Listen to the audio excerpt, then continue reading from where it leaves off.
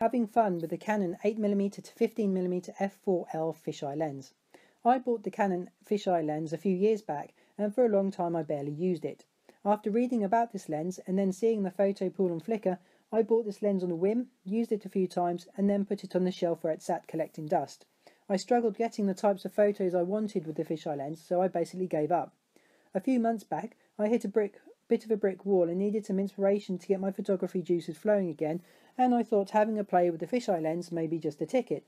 As I'm sure you've already guessed, I gave the Canon fisheye lens a dust, blew off the cobwebs, and took it on a 2-week trip to Ireland.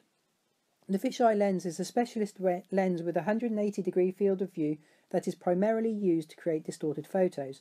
There is a common misconception that you either love or hate the fisheye effect and that there is no middle ground. Well, in my experience, and after owning and using a fisheye lens, I have to say this isn't quite true.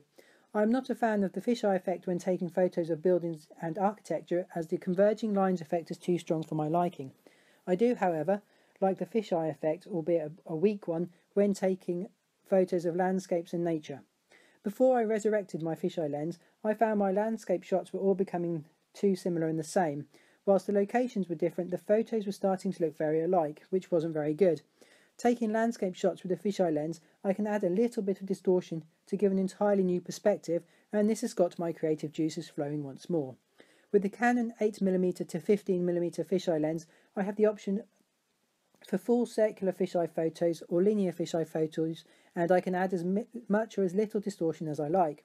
This fisheye lens is a versatile lens, and it has opened up a whole new photography world.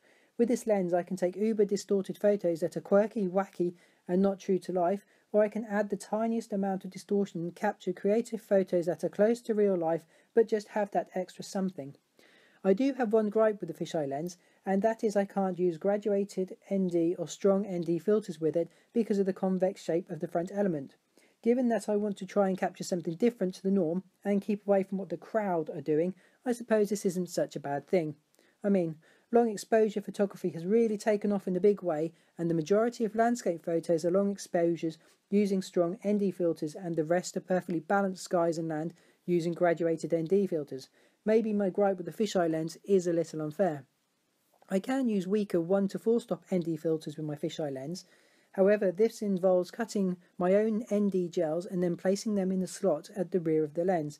This is not a big task, it's just a bit fiddly, and getting the ND gel into position without it getting dust on it. Fingerprints were also a problem, but using white gloves I've found this is now solved. Another huge problem with using ND gels is I have to have them on the lens at all time.